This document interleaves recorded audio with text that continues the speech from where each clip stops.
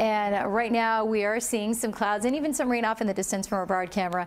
In Fort Lauderdale, yes, some of you already needing to use the windshield wipers and keep the umbrella in the car so you have it handy and you don't get caught off guard.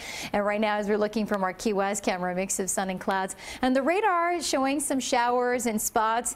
We're seeing a shower headed towards Lighthouse Point. Now dealing with the rain and Plantation. That's all moving towards the west. Also some showers through Miami Beach and also through parts of Virginia Key earlier. Now downtown Miami as well as Brickell and even into parts of Coral Gables and South Miami near Pinecrest. Seeing some showers beginning to move into your neighborhood. Also down Cardside Road. We've been soaked in some of the upper Keys, the lower Keys, dealing with those scattered showers. Now there is a risk of thunderstorms for us. The marginal risk of severe weather is for parts of Mississippi, Louisiana and Texas, but for us thunderstorms will be likely as we head into the afternoon especially, and we could see some downpours. Right now winds out of the east about 13 to 14 miles an hour. Temperatures a little warmer this morning, low to mid 70s in Broward-Dade County, upper 70s through the Keys, but as we head into the afternoon because of the clouds and the rain around, we will not be as warm as yesterday. In fact, our coolest day is today with the upper 70s for highs, but with those storms we could see some downpours. The future radar showing that through the morning some showers here and there